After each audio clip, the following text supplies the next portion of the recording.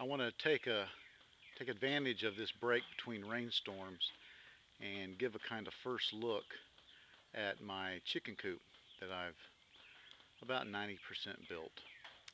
Um, this is the coop part of what it will eventually be a coop and run. There'll be a chicken run that will go out about 12 feet and come back in 8 feet. Um, the chickens will have access to the bottom underneath the coop. That's where their food and water will hang. But so far all I've got built is the coop itself. As I said, I'm about 90%. So we'll look at what I've got built so far. Now this side of the coop will be open to predators, and I've built this with a mind to predators. I keep a game camera out, and it's amazing how many possums and raccoons and gray and red fox we have coming through our property and through this yard at night. So I've tried to make this as predator proof as I can. The first side, the side facing the house, is the side with the nesting box. I've placed a plexiglass window so that you can look in and see pretty much all the coop and see what the girls are doing. And then below it is the nesting box. The nesting box is about 45 inches wide enough for 4 nests side by side. I've just put up a little cord there so that you can open it. I've built the nests out of 5-gallon cat litter buckets. I've got quite a few of these. I cut them and made a space for the hand to come in and get the eggs out. Nothing special there, just normal nesting box. I've yet to put a latch on. I've got to do that, part of the 90%. So that's the first side. The next side that faces out and doesn't have a run to separate it is the, I guess what I call the maintenance door side. I've got 1/2-inch wire up here, and you can't tell, but that's 2 layers of 1/2-inch wire. I've got 1/2-inch wire on the outside and on the inside. I've only done that where I have this large opening facing out and I don't have the fence of the run to protect. On the other side I just have 1 layer of 1/2-inch, but I've got 2 layers there. And I also took a hint from somebody on the internet and I used this carpet tack strip. It's cheap and it's kind of predator proof. You don't want to touch that stuff. Now, as to the door, this is my invention, and if this works, it's great. If it doesn't work, it's all my fault. What I've done is I've created a maintenance door. It's really 2 doors in one. And what I want to do here is to be able to maintain the cleanliness of the coop as easy as possible. So I'll show you how that works. It's 2 doors. They are both dead bolted and latched. And because I'm just worried about 4-footed predators, I don't have a lock on here, just a latch. The bottom and the top open separately. The top opens up, and then I have in place a bungee, I'm doing this one-handed, that holds the top open. And a lot of stuff can be done with just this one door open. Now, the reason for this little door, and the reason why, and you may have wondered about this, I have the 2x4 structure on the outside, is what I've done is built a box inside so that I can lay down linoleum all over the floor and about 6 inches up and have a smooth linoleum layer that if I have to, I can get a hose and lightly wash it out. And that's where this door comes in play. This door will drop all the way down once this is out of the way. And you can see I can work a hose, I can use a squeegee, a rake, whatever I need to.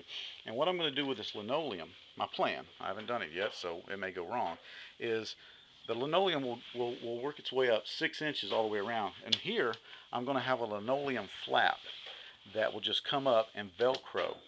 and then when I go to open this, I unvelcro it and let it flap down. That's my plan. I'll be letting you know in a subsequent video how well it works. Moving along to the other side. On the side facing the water, I don't have anything, just a wall, and then I have ventilation up here. I'm more concerned about the heat than I am the cold. In really bad cold weather, I can put plastic up over those ventilation holes, but I want to make sure that the chickens don't get overheated. Now, this is the side facing into the run, and the run is going to be fenced not just on the sides but on the top, because we also have hawks and an occasional eagle and osprey. So this side will be facing into the run, so there'll be one more layer of security. First of all, I have the chickens door. Now, I built this myself, and after I went to a lot of trouble taking scrap metal and bending it and cutting it to my wishes, someone on YouTube showed how they used cabinet slides, and that would have been really easy, but I didn't think about it. So I fabricated my own slides. Now, my door is a heavy piece of fiberglass off of one of my dad's old boats. That was perfect, and of course it was free. I used a micro cord so as to have the least amount of friction, and then I used this bead as a stop to make sure that when you raise the door, it only goes so far and then it'll stop. And I'll show you the function of that in a minute. Then in the middle, I have another service door. This door really would serve the purpose in really bad heat as to be a way to get some air into the coop. And my plan there is I'm going to build a screen section, not really a screen door. I don't plan on putting it on hinges. Well, I can't put it on hinges because it would get in the way of the main door. But I plan to build a screen door that will fit into here, and I'll latch it somehow. And during real bad heat, I may use that at night so that the girls get plenty of cool wind coming in. So this is the side facing into the coop. I will be building a step here, and then my stairs will go down this way. I'm not building a regular board stepway, kind of walk the plank thing, but I'm going to build actual steps. Chickens can hop really good, and I think that once they see how to use it, they'll use steps, and it'll be steps that'll go down.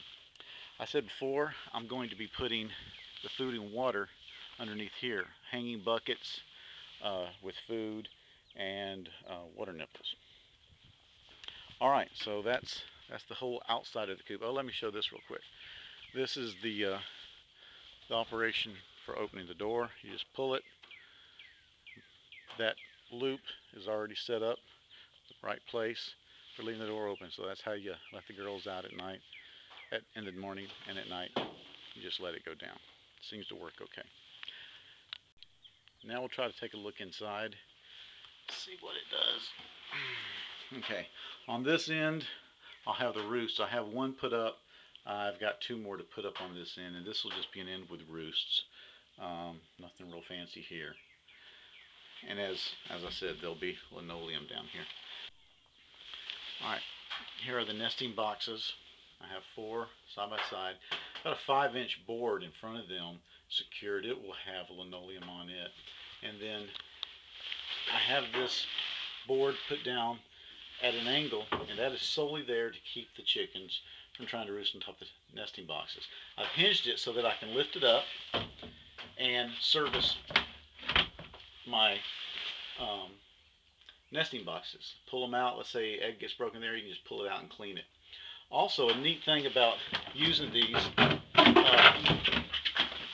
is I still have the blue piece, the blue lid, and I can block off a nesting box if I need to. We can just decide, okay, this nest is out of service, and they can't use it anymore.